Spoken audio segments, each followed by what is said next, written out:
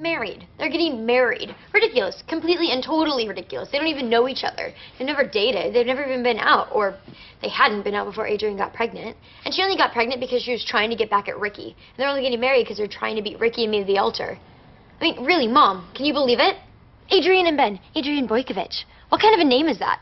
I'll tell you what kind of a name it is. It's a name where the two names do not belong together because the two people don't belong together. I bet they have some ridiculous ceremony in the garden like Leo and Betty and invite the entire high school.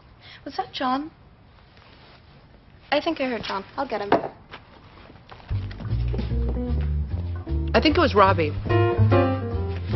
I mean, if anyone should be getting married, it should be Ricky and me, not Adrian and Ben. I mean, can they at least wait until the baby comes? Hello? Is anyone listening to me?